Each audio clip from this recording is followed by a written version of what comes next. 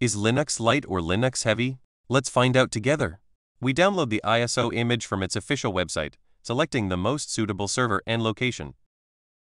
Linux Lite is an Ubuntu-based distribution created in 2012, using Xfce as the default desktop environment. It aims to provide an intuitive desktop experience. According to its website, it has had 19 million downloads so far.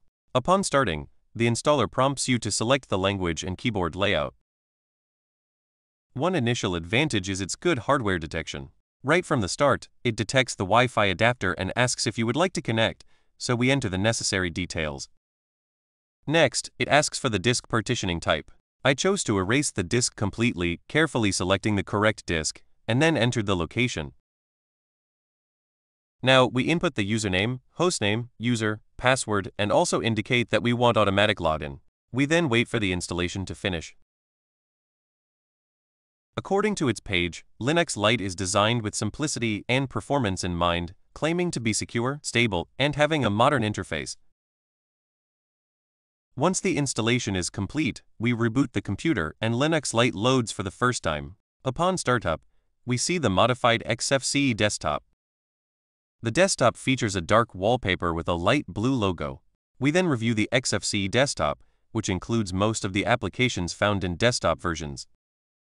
After the review, we open the terminal, which has an attractive styling, user-friendly design, and clean interface.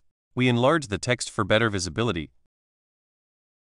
We install or update Neofetch to gather system information and Sysbench to evaluate the distribution on the same computer we've used in other videos.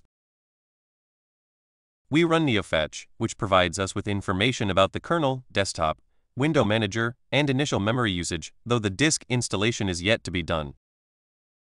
Using terminal commands, we gather the distribution name, kernel version, memory, and disk usage, and compare these results with those from Neofetch. Next, we perform the Y2038 bug test, which checks for support, and execute the systemd-analyze command to measure the system boot time, excluding firmware time. Now, we use Sysbench for the evaluation, starting with the CPU.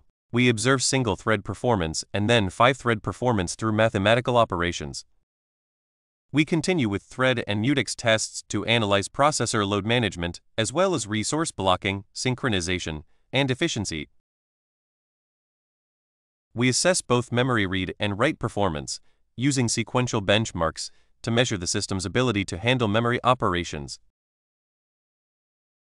Next, we prepare the necessary files needed to evaluate disk input and output performance, and execute the test to determine the overall storage performance. We run the top command to measure memory consumption by Firefox, but realize it isn't pre-installed, so we quickly proceed to install Firefox. We rerun the top command and launch Firefox with one window, without any extensions enabled, to observe the initial resource consumption. We open a second tab and load a video, then a third tab, and finally a fourth tab, observing how memory usage increases with each new tab. We have now completed the review and evaluation of Linux Lite. Let's analyze the results observed and measured during the tests and observations. Linux Lite uses the Ubuntu LTS kernel version. It installed 2,342 packages and uses recent versions of Xfce as the desktop and XFWM as the window manager. The initial memory consumption was 1 GB, which is an average value. As for disk installation, it took up 12 GB, which is a significant amount of space used. Linux Lite does indeed have support for the Y2038 bug, and the boot time, excluding firmware, was 99 seconds, which is quite long compared to other distributions. In the CPU tests with Sysbench, it achieved over 1,083 events per second, a very good result for the tested computer, but the thread test was average. The thread test was very poor, with just 1,377 events per second. The mutex test produced 11 events per second, which is considered an average value. In the memory read and write tests, the results were also average, indicating that the distribution does not handle memory access very efficiently. Among the different open Firefox tabs, it consumed an average of 411 MB per tab, a notably high value compared to other distributions.